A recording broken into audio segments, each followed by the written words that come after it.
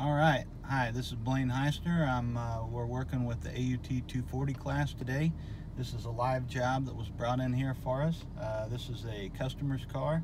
It's a 2007 Chrysler Town & Country minivan. It's got a 3.8 liter engine, and the customer brought it in for a concern of reduced power and slow acceleration. The customer has replaced the spark plugs, the spark plug wires, the manifold absolute pressure sensor, the EGR valve for a code, and a code P0300 multiple cylinder misfire. The concern seems to be present at hard accelerations and a lot of engine load. It seems to be running okay here at idle, and it seems to rev pretty good, free revving and neutral. So we're just going to take it on a little road test right now, and we're going to see what happens. All right, we're going to do an acceleration. I'm at full throttle.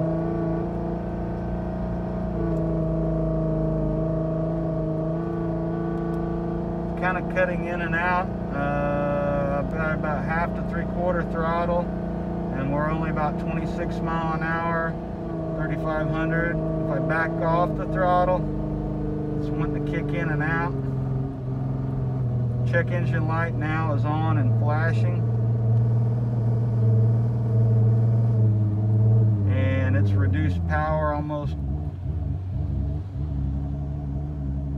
killed it. Now as I let off the throttle, it seems like it might want to go again, and now it's pulling a little bit, but at light throttle.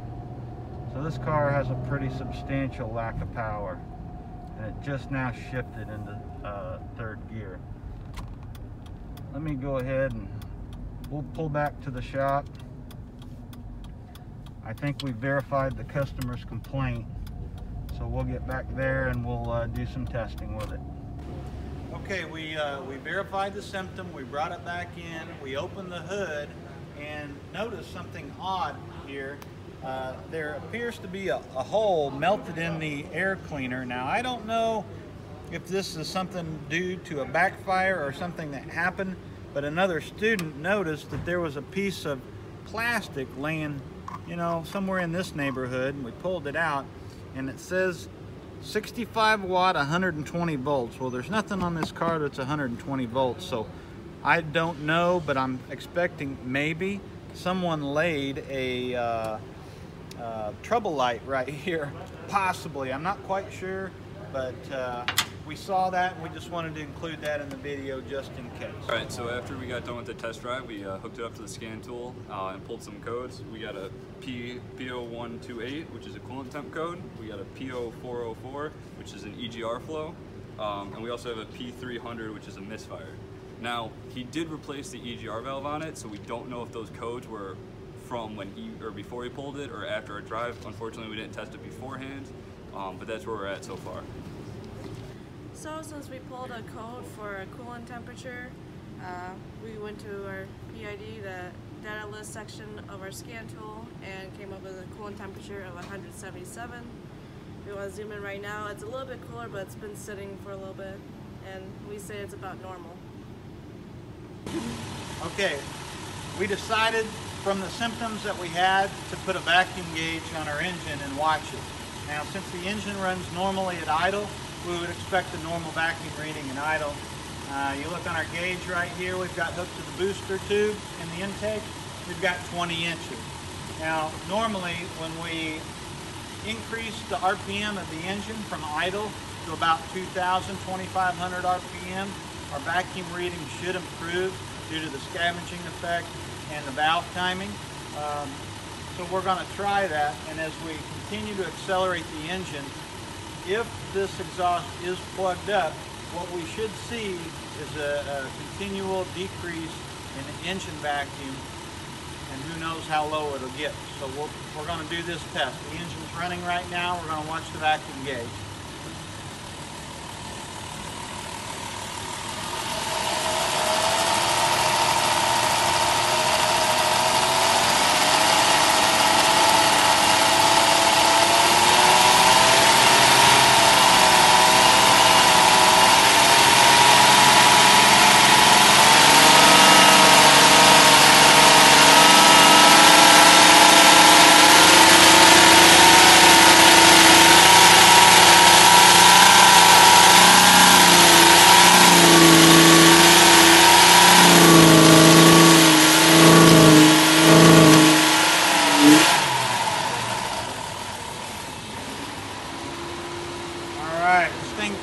stinks too. I know you can't get that over the video, but it's starting to smell a little bit bad.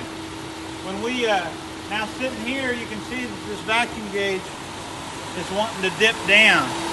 At an idle speed, this thing's wanting to kick back. And I'm thinking that the exhaust is backing up between the manifolds and the catalytic converter here. When we open that throttle, probably, I don't know, 2,500, 3,000, maybe even 3,500 RPM, we dropped that engine vacuum all the way down to nothing. Why? Because we couldn't get the exhaust out and we didn't have anywhere to put the new air. So it just stacked up in the engine, stacked up in the intake, and we saw a higher than normal amount of pressure in the intake manifold. We can't get air out of this car, so we can't get any new air in. I think that's what we're going to find. So we're going to try to do some diagnostics and figure out if we can confirm that this catalytic converter is stopped up. Alright, so working on this minivan here, we believe it has a plugged exhaust system. So we spaced out the exhaust to vent it, to bypass the catalytic converter, so that we can see if the catalytic converter is the problem. Alright, Ryan, can you go ahead and start the vehicle, please?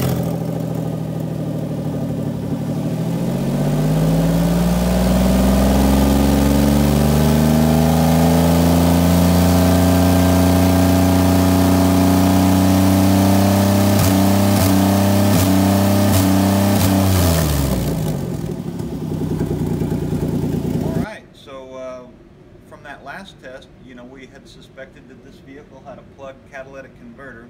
So the diagnostic test that we did to try to prove that out was we went ahead and vented the exhaust. If you come in here, Ben, I'm going to show them again this flange that they found. There's many ways to do that. You could pull the oxygen sensors. We could actually remove the catalytic converter, but the students found that there's a 2-bolt flange right here, and they just took the bolts out and put a screwdriver in to space that out. Now this is a crossover pipe, so we got this, you know, this bank manifold and the rear bank manifold, they're connected through this pipe. So by opening it up there, we were able to vent both sides of the exhaust in that way. So when we did vent the exhaust, you saw on the last video clip that there was a noticeable change in the engine vacuum. The engine vacuum stayed at or above 20 inches through the whole RPM cycle, and you also noticed a change in the engine performance. It did not bog down as it did earlier. So just from the one test of opening that exhaust, we got a markable change in the vacuum reading and a definite change in the engine performance. So now, as close as we can tell, that this vehicle does have a restriction in the exhaust. So we're going to remove the catalytic converter, we're going to inspect it, and then most likely go ahead and replace that. So we're going to go ahead and wrap this video up, and then we're going to come back with everything that we do for video 2.